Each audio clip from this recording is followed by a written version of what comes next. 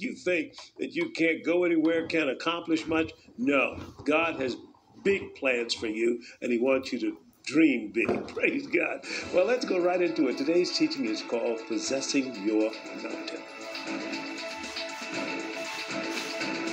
Now, let's take the Hivites, for example. Let's go to Joshua, please, in Joshua chapter 9. Hivites. Each one of these ites is a different strongman. And it came to pass when all the kings which were on this side of Jordan, in the hills and in the valleys, and in all the coast of the great sea over against Lebanon, the Hittites, the Amorites, the Canaanites, Perizzites, the Hivites, and the Jebusites, heard thereof, that they gathered themselves together to fight with Joshua and with Israel with one accord. So now the enemy is getting together. So now we can't stop him individually. Let's unite. And sometimes the devil gets several forces together because one just won't do it. But he's saying that they are mightier than we are. Now, I'm going somewhere. So now I've got to fight someone that's mightier than me. You got what I'm saying? So God is sending me into the impossible on purpose. Now, why is that? Because faith connects me with the ability of God. So I'm going in here by faith. And I'm going to win. I'm not going to lose. I'm going to take whatever level, because God's got to promote me. He's going to get me in there and promote me. The Bible says in Matthew chapter 25, he said, if you be faithful over a few things, God will make you what? Ruler over many things. So he's a promoter. I came here with nothing, but I was faithful in what he gave me. I had 40 members and I was faithful in them. Sometimes people don't want to start with 40. They want to start with 40,000. And that is not the way God works, because you got to learn to work with 40 before you work with 40,000. Same thing about a business. He's not going to give you IBM from the start. Now, he may do that. He doesn't know you to do it. But normally he starts you somewhere in the ranks and moves you up. Because there, you've got to display faithfulness to what he's given you. All right, you're with me. So, Hivites. So come back to Joshua chapter 9. And when the inhabitants of Gibeon heard what Joshua had done unto Jericho at Ai, he just ran through them.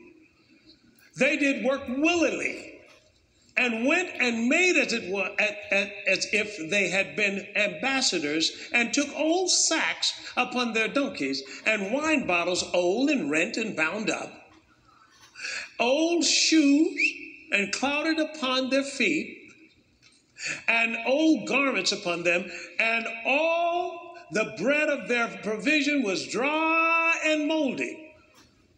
So they're looking like they came from a long ways. And they went to Joshua into the camp of Gilgal and said to him and to the men of Israel, we be come from a far country. Now, what were they working? Deception. The spirits of Hivites are the spirits of deception. They are sent to deceive you. Deceive you somehow. To either get you to not use God's ability and try to use your own, or deceive you into going into some kind of unholy alliance or something. Folks, look like I've been through all of it. I'm telling you from experience. Is my shirt torn up in the back? Okay, no, I was just kidding. Okay, so now, I saw a man do that one time. He was kind of comical, you know. He's coming out. He said, "Well, I've been through it, man. I've really been through it." And then the guy said, "Let me just take off my coat. It's kind of hot." Took off his coat, and he had nothing but holes in the back of his shirt. Well, anyway.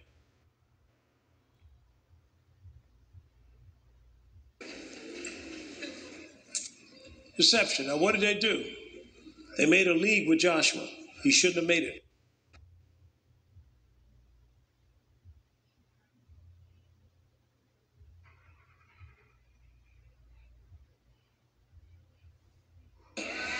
And every one of these ites is a strong man. It's a spirit. All right, let's deal with another one. Jebusites. Now, Jebusites literally means to stomp on. These are spirits that have this mission to prevent people from growing up. One man says from getting taller. They are spirits sent to make others feel small. They talk down at them. They even will tell you to shut up. They concede that other people are nobodies.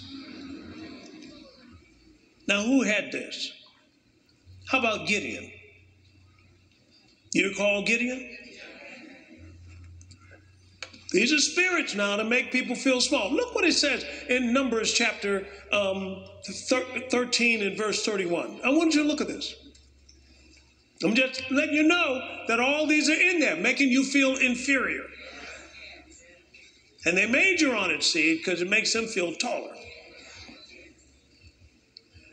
But the men that went up with us said, "We be not able to go up against these people, for they are" what? "Stronger than we." Keep going. Now, this is Israel talking. "And they brought up an evil report of the land which they had searched unto the children of Israel, saying, The land through which we have gone to search it is a land that eateth up its inhabitants thereof. And all the people that we saw in it were men of" what? "Great stature. And there we saw the giants, the sons of Anak." Now, this race that is trying to get, "which come of the giants, and we were in our own sight as grasshoppers, and so were we in their sight." Notice, see themselves small. So that's the idea. And so what happens when a person sees themselves small? Then they think small. They begin to dream small. Now, one of our speakers said that a dream will produce anything you are believing for. A dream. And how do you dream? And what do you dream? And so there's another spirit called parasites. And the parasites are spirits that make people weak and unable to walk. Now, the word walk in the Old Testament always symbolizes maturity. So what these spirits want you to do with the parasites is not depend on God for yourself, but try to get somebody else to do all your praying for you and look at men more than you look at God. Now, let's just go back to this dream again, because this is a piece that I think I'm going to have to finish up in this area right here.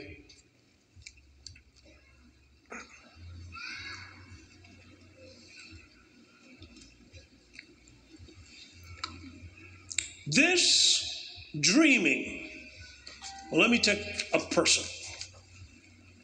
When Joseph had a dream, he told it. It wasn't a small dream, because these spirits are designed to have you and I to think small. Villagers, some people call them. But they have you to think in a small way And it's almost like when you start getting your imagination to rise, these spirits try to close in on you and make you shrink back and keep your imagination small. In your dream is your destiny. Imagination will produce the faith it takes to create that dream. If you can imagine it. Remember what he said over in Genesis chapter 11. Nothing will be restrained from them which they have what? Imagined to do. If you're going to inherit the world, then you're going to inherit the wealth of it. If your thinking is small, there ain't no way, excuse my English, that you're going to inherit $1 trillion economy. No way. And the enemy is after your dreaming. See, that starts first. Out of Acts, put it up, chapter 26 and verse 19. He said, whereupon King Agrippa, I was not disobedient to the heavenly vision. That God drops something in your thinking. And he does it on purpose because he's got to get a job done. And the it's going to come from him. He is the author and finisher of your faith. He is the one that's going to give you the dream. The Bible even talks about without a vision, come on, the people perish. But he that keepeth the law, happy is he. That this vision will come from God. And I'm telling you, each one of us has a vision. And when Joseph got that dream and talked about it, his brothers even wanted to wipe him out. And look what God did with Gideon. He came to him and said, hail, my mighty man of valor. Gideon said, who, me? Who you talking to? I'm the poorest among this tribe. It doesn't make any difference because once you get born again, you are born of God. You got the same DNA that he's got. Watch it. And he's got a big dream for everybody. So here is Gideon, and Gideon doesn't want to do anything with his dream, and God had to prove him because Gideon fleeced God. Now, don't try to fleece God today because those days are over. It said, God, if you are really speaking to me, then when I wake up in the morning, make the ground dry around this and make this thing in the center wet. And God did that. Then he came again and fleeced him again. And pretty soon he'd start moving in the things of God. My point to you is that the same thing happened to this man named Jabez. And if you look at here, it's First Chronicles in chapter 4, it says this in verse 9. This is Jabez. Now, the word Jabez means pain. His mother named him Pain. You see, I've seen that before. Folks naming their babies what they're going through. You don't need to name that kid what you're going through. You need to go through it and then name the kid. And my point to you is, come on, you can tell what era somebody get brought up in because they named the kid that and, you know, this and that. I ain't gonna call no name. But some of you can't even pronounce. You're looking at the paper and I'm trying to pronounce these names. And so I said, where'd they get this from? I almost guarantee you it didn't come from heaven. So I said, oh my God. This is something somebody thought of. Something came to my bag. But you don't even know what that means. You name your kid something, and that could be the worst name that you ever gave your kid in somebody else's language. Look what he says here over in Jabez. He said, and Jabez was more honorable than his brethren. And his mother called his name Jabez, saying, because I bear him with sorrow. And Jabez called on the God of Israel, saying, oh, that thou would what? Bless me indeed. And what else? Enlarge my coast. And what else? And that thy hand might be with me. And what else? And that you would keep me from what? Evil. Now check it out. What Jabez was asking for, he wasn't asking God to change his name. He was asking God to change how he saw himself. He was asking God to give him a greater capacity for receiving what he might accomplish on God's behalf. He was asking God that thoughts were holding him captive, and he needed to be released from those thoughts. And this prayer of Jabez, he's saying, give him a greater ability to think the thoughts of God. Look what God says in Isaiah chapter 55 and verse 8. He said, for my thoughts are not your thoughts, neither are your ways my ways, saith the Lord. For as the heavens are higher than the earth, so are my ways than your ways, and my thoughts than your thoughts.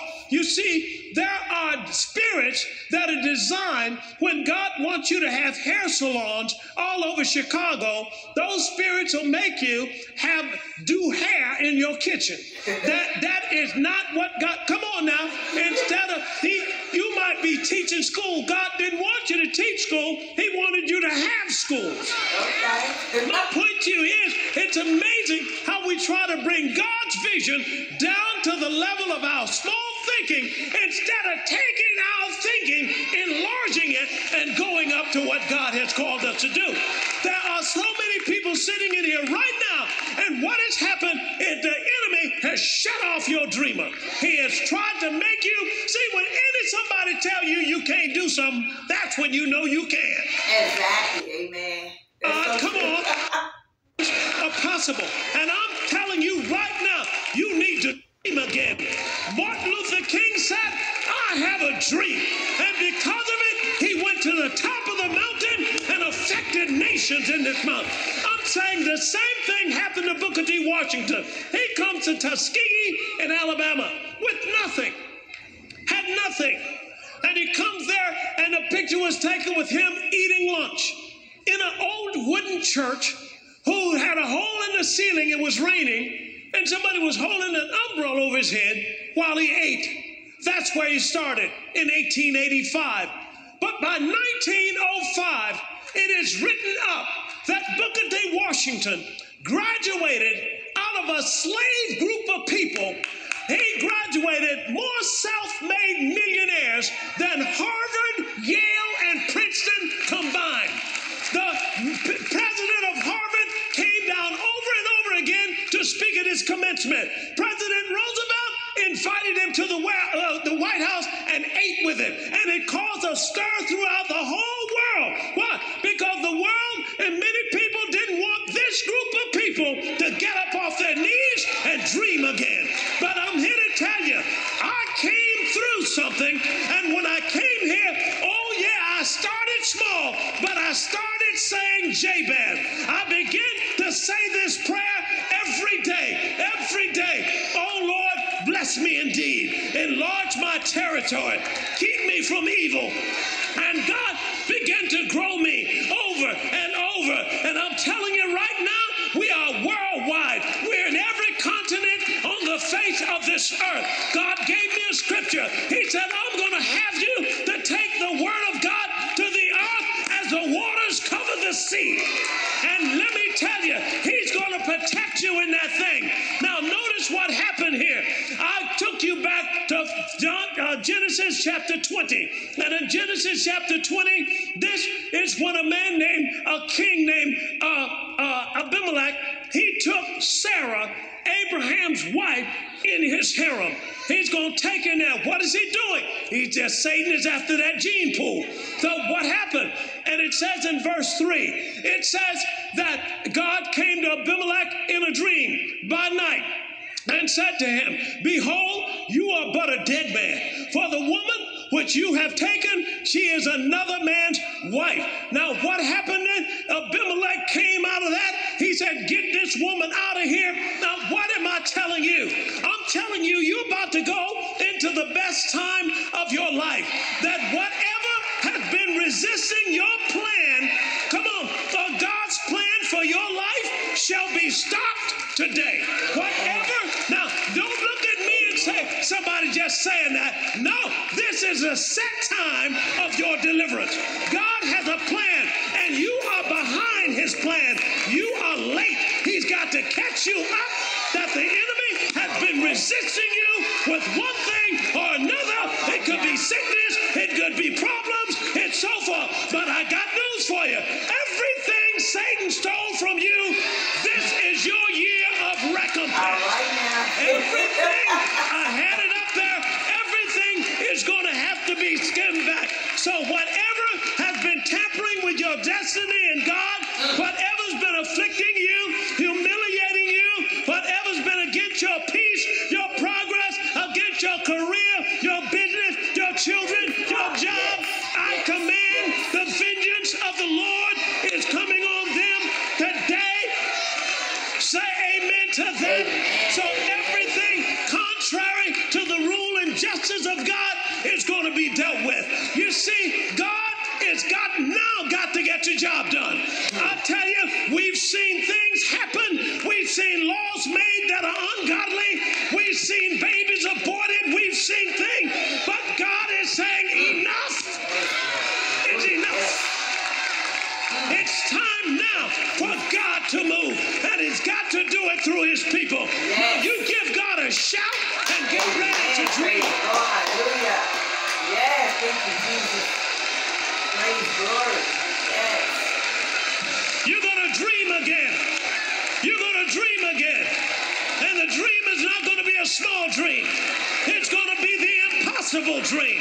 You're going to dream the impossible. You're going to dream things that you say in your heart, I don't know how this is going to come to pass. You don't need to know how it's going to come to pass. It's not your dream. It's God's dream. Let Him dream through you. Give the Lord a shout and a praise.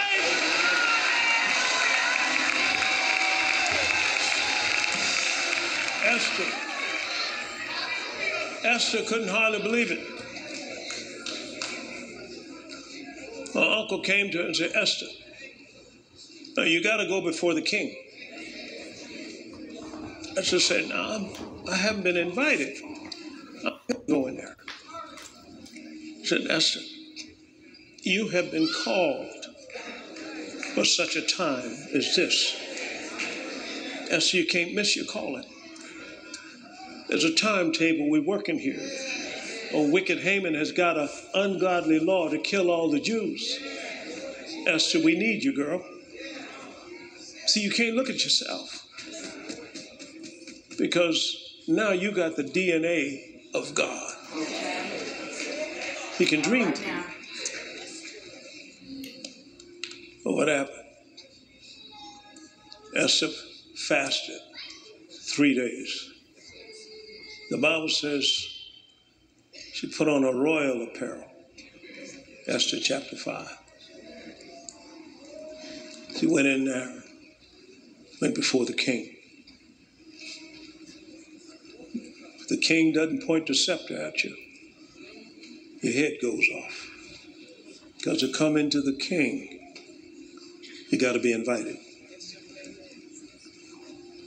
But the Bible says, for you to come boldly to the throne of grace.